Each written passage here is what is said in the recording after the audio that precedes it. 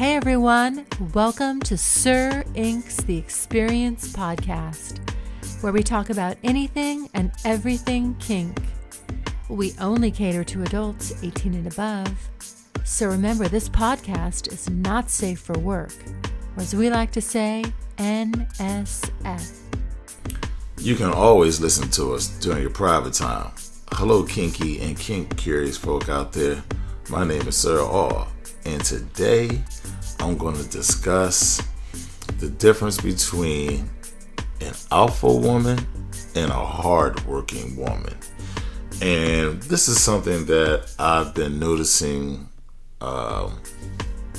during my interactions with people and just looking at things online. And in today's society, there's a lot more women, not just working, but in positions of power, positions of authority. And I think a lot of women now are just automatically saying that they're alpha females. And so I definitely think there's a difference between a hardworking woman and an alpha female. And I've discussed this theory with different women of all different kinds of ethnic backgrounds and economic backgrounds, so on and so forth. And almost all of them agree that a hardworking woman is not necessarily an alpha female. And matter of fact, that they're both very different women.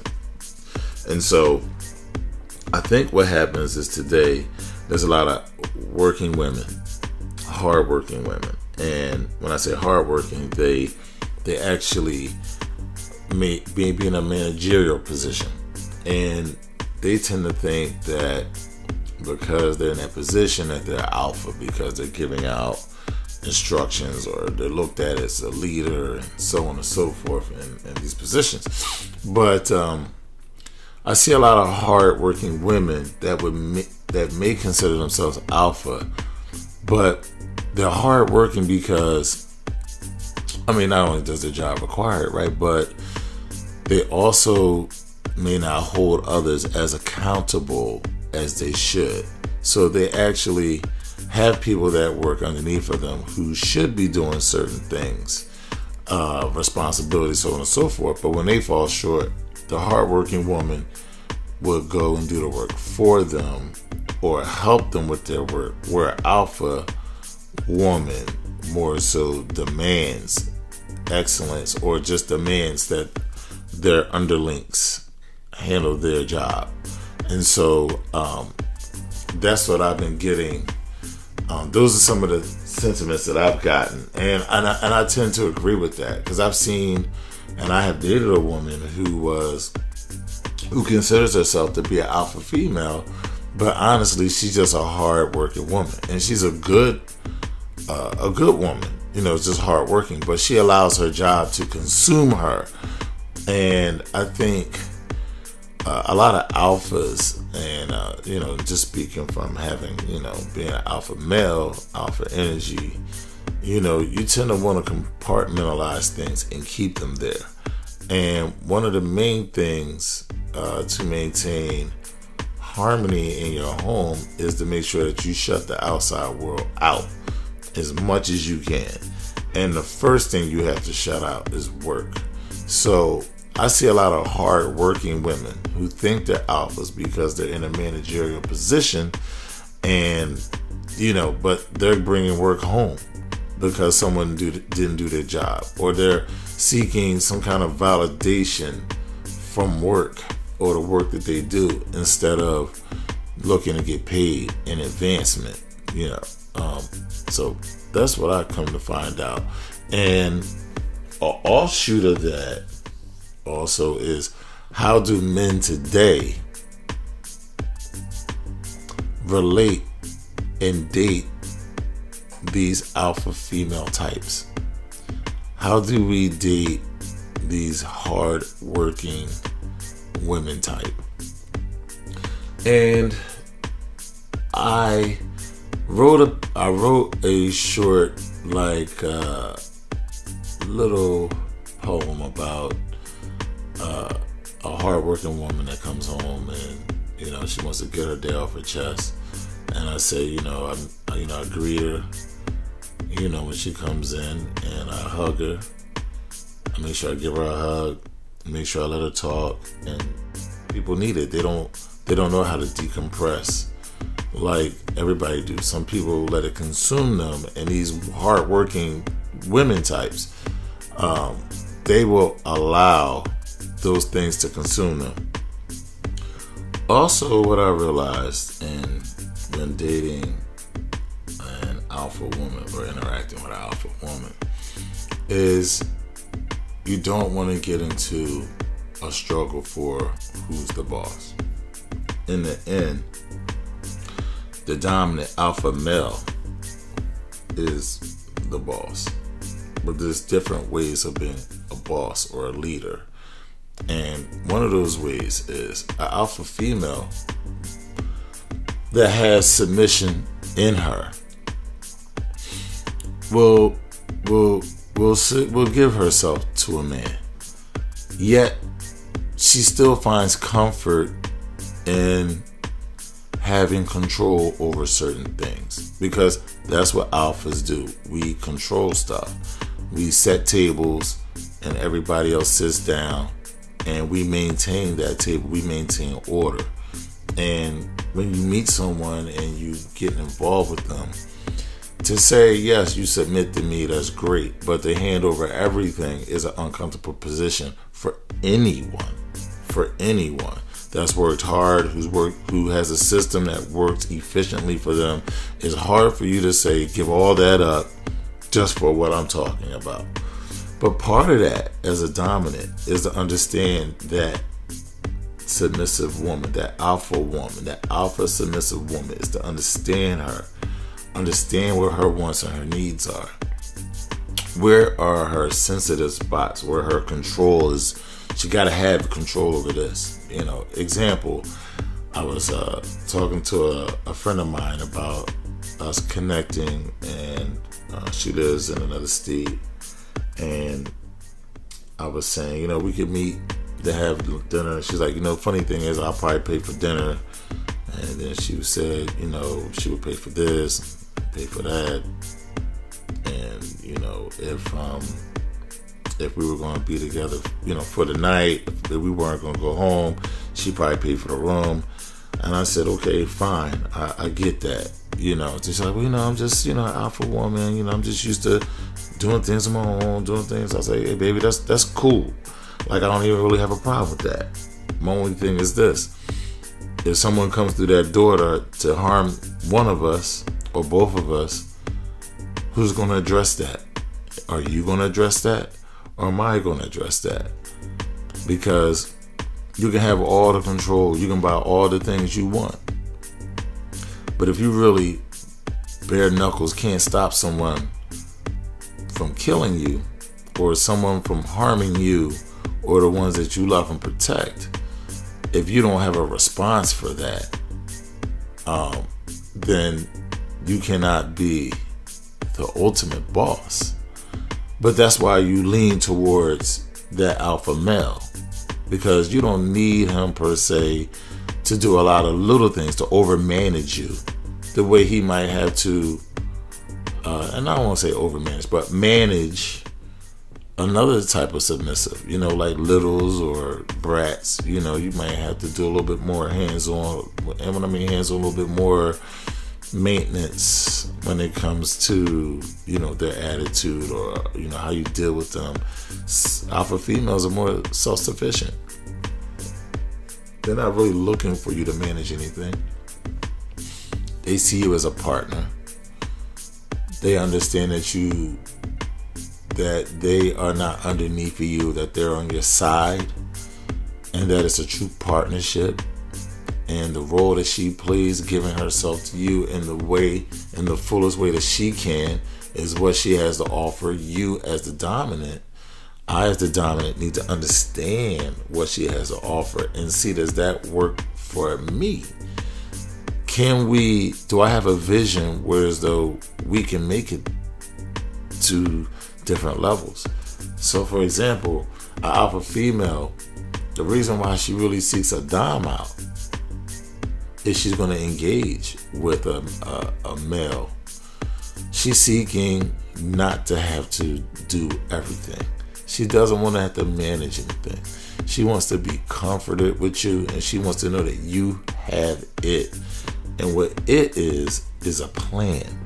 You have a plan to show her something more, to keep her mind expanding, not only sexually, not only in kink, but in every way. It's a true investment in a person's well-being.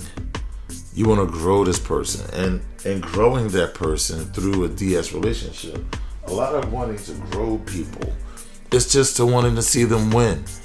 Wanting to see them win with or without you is a true testament of who you are as a person.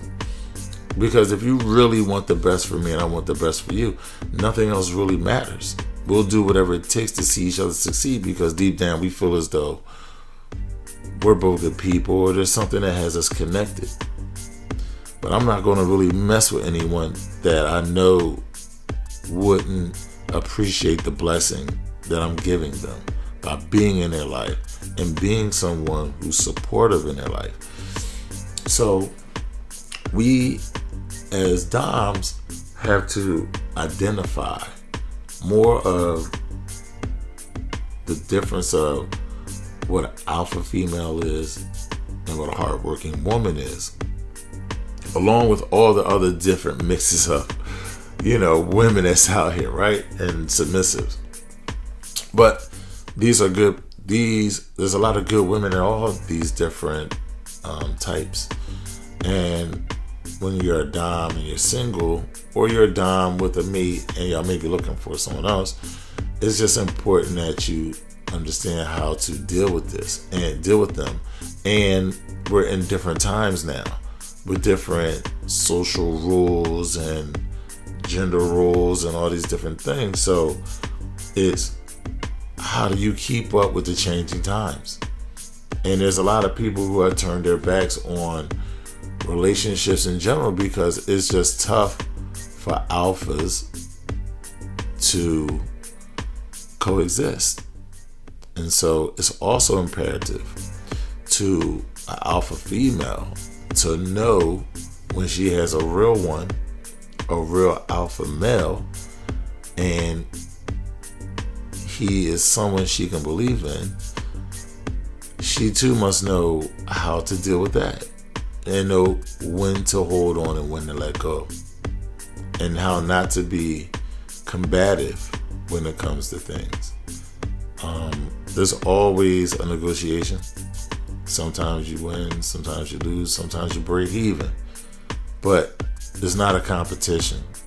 It's whether it's a win or a fail, are we still progressing? Are we still moving forward? Maybe I don't agree with how you want to go in this direction in this particular area. But if I can see that really what you want is to get to the other side of that divide, then I'm fine with that. Now, if you want to just keep it divided, or you want to stay stuck, I'm sorry, I can't be there with you. But if we are coming up with a plan that is for progression, I can ride with that, opposed to let's do nothing. And there's a lot of people who are stuck in I'm doing nothing, and then they repeat those patterns. And so as I mature, not only in life and also in the relationship game, I stand to look for more, not just connection, but do we have interests that are parallel with one another? Do we have interests that can help us both grow as individuals and together? And can we, and are we going to be riders, cheerleaders for one another? Do I want to see you win without me being on the podium with you, and vice versa? Or do I want to see you win, or do you want to see me win only if we can share the spotlight?